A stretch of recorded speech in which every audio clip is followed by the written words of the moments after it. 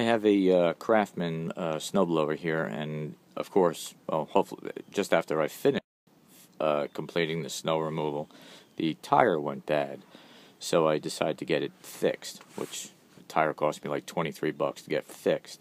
But in the process of it, these wheels are very hard to get off during the winter, so I would strongly suggest you doing your maintenance during the summer. So as the process of getting these off, I was banging the axle, which moved it to one side. Little did I know that right here, which you can't see when you put the wheels back on, because that'll slide back and be covered.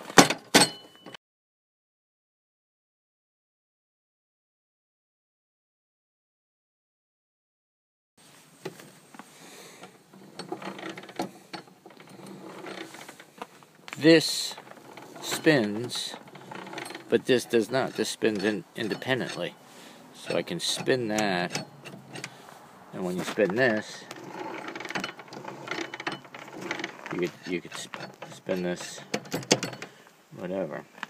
There is a thing called a hot key, which looks like, I don't know if you can see that. Looks like half a penny or a little slug that slides right in that. And if you don't put that in there, it will not work at all, which I learned.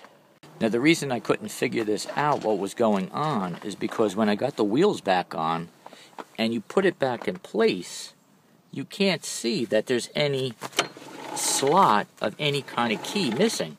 So I'm not even looking for anything like that, or a pin or anything. So now this spins everything, spinning the flywheel and so on, the pressure plate, and so on and so forth. So when you're looking at this, if you put the wheels on without even realizing that, there is nowhere to put that pin. It's covered by this sleeve. So that's exactly why I couldn't figure it out. And I believe it's called a hot key pin or something like that. And it's actually a part number on there, and it's I put the PDF in there.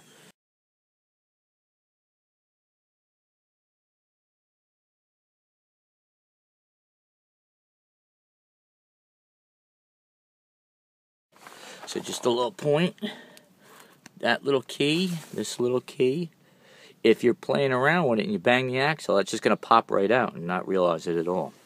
So that's just a little point. So just be careful of that, trying to get your wheels off and trying to fix a flat tire and banging things. If it slides over too far to one side, that'll slide. It's only just laying in there. That could easily pop out, and you'll never know that's part of the machinery. It just looks like a rock.